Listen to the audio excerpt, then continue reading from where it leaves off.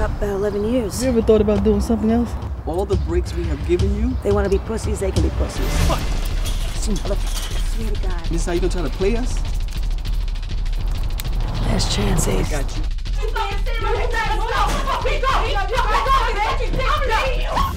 It's a power-driven environment. You gotta tell your wife. I can't leave my kids or my wife, you know that.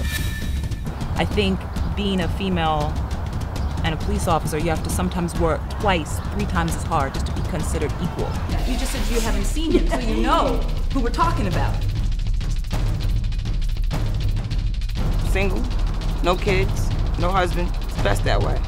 All y'all bitches give it up. It's a stick up. Hell no, not today. Especially on this job.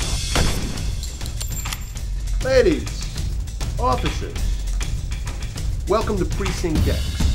This is your last stop on your career. Why? Why do we have to work together anyway? I don't even know who they are. People don't freaking take you seriously sometimes. You can't expect to drag me through the mud and not get burned. Keep your mouth to yourself, all right? I did not want this assignment. I did not ask for this assignment. I was forced into this. There's no choices here. So now all 4 of you, for the next year, you can just consider yourselves Charlie's Angels. It's tough being an officer and tough being a female also. This is the real shit, you understand me? Bad girls, what you wanna do?